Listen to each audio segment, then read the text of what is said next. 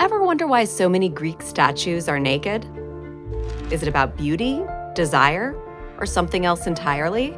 Bodies are a subject of fascination in art, whether decked out in status symbols or wearing nothing at all. And there's a good reason why. All through the ages, many of our most famous artworks have featured the human form. Despite our many differences, we all have a body.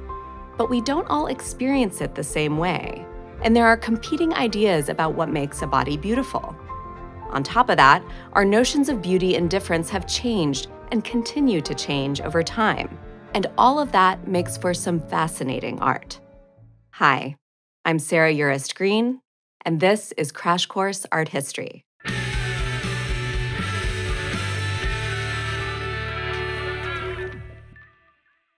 When you think about bodies and art, one of the first things that comes to mind might be the portrait.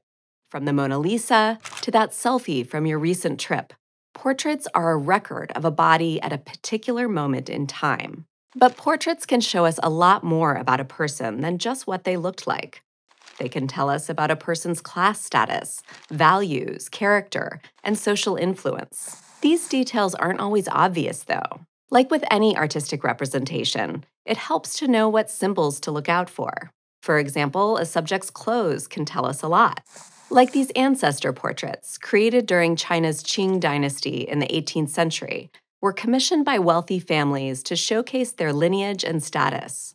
Hung on the walls of homes, the portraits honored departed loved ones, allowing them to be remembered by family, friends, and guests. Shi Wenying and Lady Guan's style of dress shows the viewer where they sit on the social ladder. Shi Wenying was a lieutenant general in the military, which the artist communicates with the peacock feather and fur coat. These are symbols that people of the Qing dynasty who valued military service, wealth, and power would have respected. In Lady Guan's portrait, she dons a full-length courtly dress, which was only worn by high-ranking officials and nobles. And note the 3 earrings. They identify Guan as a Manchu woman, part of the lineage that established the Qing dynasty. Though they didn't have filters or Photoshop like we do now, portraits have always contained some embellishments on the truth. For example, the artist never actually saw Lady Guan in person. It wasn't considered proper for women of the time to keep company with unfamiliar men. The artist relied on other people's verbal descriptions of her face. So the portrait is an idealized version of her, based more on imagination than observation. But portraits are never really real or truthful anyway. That's because they freeze a body's appearance at a moment in time, when in reality we're always changing, both because we age and also because we're always being seen from different perspectives, by others and by ourselves. American artist Cindy Sherman has captured the fluidity of identity in her work over the last several decades, including in her 1970s series Untitled Film Stills.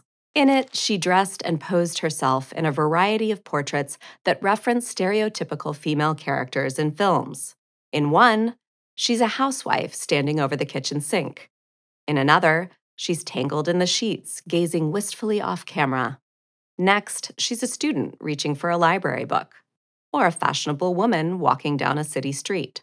Each image could be read in numerous ways, depending on your background, generation, or just which movies you've seen. In this way, Sherman turns her body into a blank canvas, reflecting society's many and often contradictory expectations of women. Her work reminds us that how we see ourselves and how society sees us is always changing. Of course, not all bodies in art are clothed. Some of the most famous ones are decidedly not. This goes way back to classical Greek and Roman sculpture, which celebrated the nude figure as the pinnacle of beauty. And because art students during the Renaissance and beyond studied these classics, European art from the 15th to the 20th century has no shortage of nude bodies, who can be found reclining on beds, clouds, and even on satyrs. Classical male nudes exhibited perfect athletic forms, embodying strength, beauty, and determination, the ideal masculine figure. Of course, most ancient Greeks didn't actually look like this. In general, this look was about aspiration and admiration, not reality. And men in these cultures weren't just valued for their physical prowess. Their chiseled bods were also considered to be a sign of moral superiority. Male nudes were typically shown confidently, with weapons and, tough guy stuff. Female nudes, on the other hand, were usually representations of sensuality and fertility. At the same time, they had to demonstrate modesty. Here, you can see how Aphrodite covers herself and averts her gaze. So while the male nude could be loud and proud, the female nude generally exhibited some shame, an age-old trope that we're totally over now, right? In any case, the way we look at and interpret a subject in art, especially a human subject, changes based on the power dynamics between the viewer and the thing being viewed. In art history, we refer to this dynamic as the gaze. So, since pretty much all artists in classical Greek and Roman cultures were men, they were often imagined as the default audience for art. Men were the ones looking or gazing at art, and women were the objects to be gazed at. You can see this perspective in how nudes are typically posed. Female nudes tend to lie helpless and passive, inviting the viewer to look at and maybe lust after them, whereas male nudes are given a place of equal or often higher footing relative to the viewer. We gaze up at their greatness and watch them mid-action, while female nudes are more static and generally below the level of male figures. Sadly, this is not a relic of the past, which is why you might hear the phrase the male gaze being thrown about in cultural conversation. And it's also why Captain America poses like this, and Black Widow poses like this. Of course, in art history, as in life, males don't always desire females, and females don't always want to be desired by males. There's an entire spectrum of gender and sexuality that is occasionally, if infrequently, reflected in art. Like we know that there were lots of Greek and Roman sculptures featuring the intersex figure of Hermaphroditus, child of the gods Aphrodite and Hermes. But these sculptures have frequently been left out of the conversation because they don't conform to traditional ideas about gender and heterosexual desire. Thankfully, artists have been challenging these dynamics for decades. For example, American artist Krystle is transgender and uses their body to critique narrow ideas of gender and the complicated dynamics of the gaze. In their 2012 performance piece, Becoming an Image, a nearly nude Krystle kicks, punches, and attacks a 2,000-pound block of clay. Performed in almost total darkness, the only time the audience or Krystle can see is when a photographer lights the room with their camera's flash. The artist's body is as much a part of the performance as the clay, and the fight between the two can be seen as representing the ongoing struggle of trans communities to simply exist. The audience is given no choice but to gaze upon Krystle's body, but their view is thoroughly incomplete, captured only during these fractured moments of intense violence. In this powerful work, Krystle reclaims power over their body by both revealing it and taking it away. We, the audience, are left with an unforgettable reminder of the frequent violence that occurs against trans people around the world. And we're also left with many questions about our own participation in this continuing brutality, whether it's, in the artist's words, as victims or instigators, as bystanders, as witnesses, and as consumers of these stories. But social critique isn't unique to 21st century art. Like, check out Edouard Manet's Olympia from 1863. Manet paints a female nude who may be reclining, but is not merely a passive victim of our gaze. Olympia stares directly at us and rests her hand casually over her lap, controlling what we can and can't see. The portrait shocked the French public when it debuted. Manet's painting references a famous nude in art history, Titian's Venus of Urbino, but it also strayed away from tradition.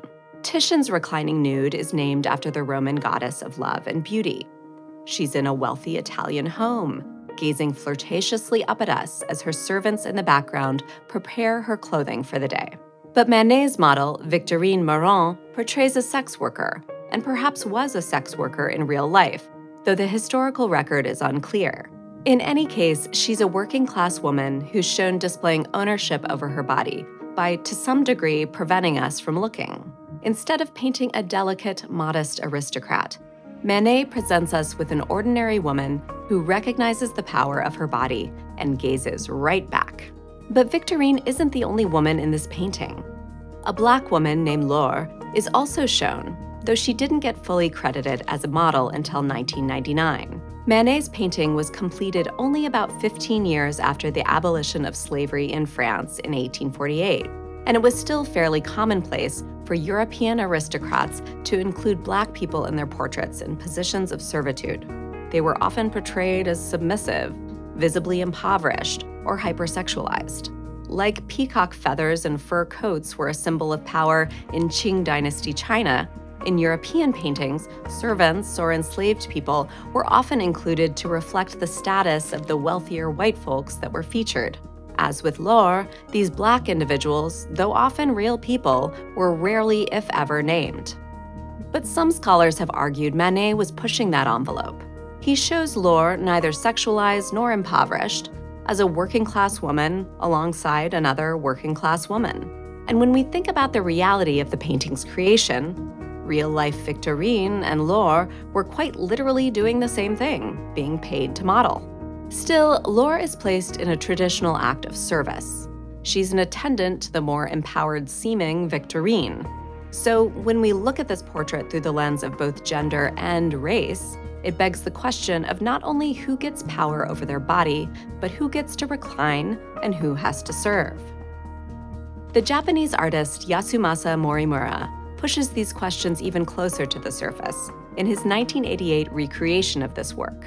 In it, he dresses in drag and takes Victorine's place on the bed.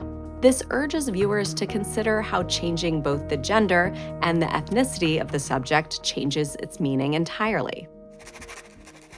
Bodies in art are so much more than sculpted abs and fleshy figures. They serve a key role in reflecting and critiquing the complicated relationships we have with other people, society, and ourselves. Analyzing these artworks can help us better understand and perhaps disrupt our biases toward or against certain bodies, both of the past and today. Looking at art together might even help make this universal experience of having a body one that's more equitable for everybody. Next time, we'll look at how the global exchange of goods and ideas has influenced art throughout history. I'll see you there. Thanks for watching this episode of Crash Course Art History, which was filmed at the Indianapolis Museum of Art at Newfields and was made with the help of all these resourceful people. If you want to help keep Crash Course free for everyone forever, you can join our community on Patreon.